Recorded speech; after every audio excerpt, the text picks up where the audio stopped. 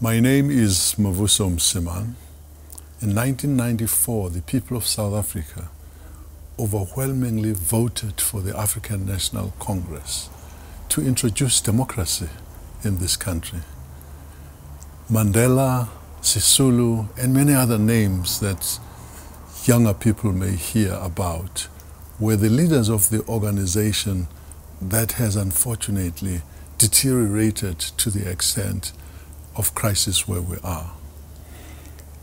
It is incumbent upon the youth to understand where they came from and not be too deterred and too frustrated and too demoralized by what is going on today. It is their responsibility to ensure that they pick up from the good work that was done by people in the past. I'm so aware that the ANC that used youth to propel itself forward seems to be disappearing.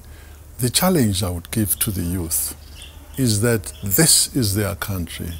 They have to find a way of participating in ensuring that the democracy not only lives, but that it grows.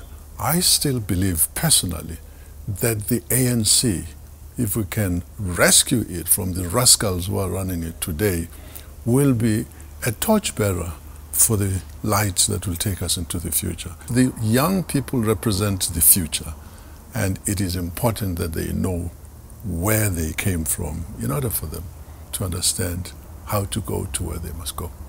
I will be part of the consultative conference that will take place in November.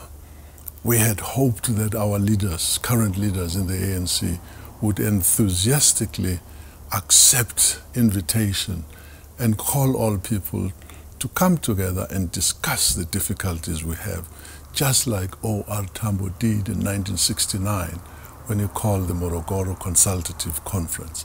It is important that we go back to those values. There is still a chance to do it, and I think there are enough of us who are going to make sure that that happens.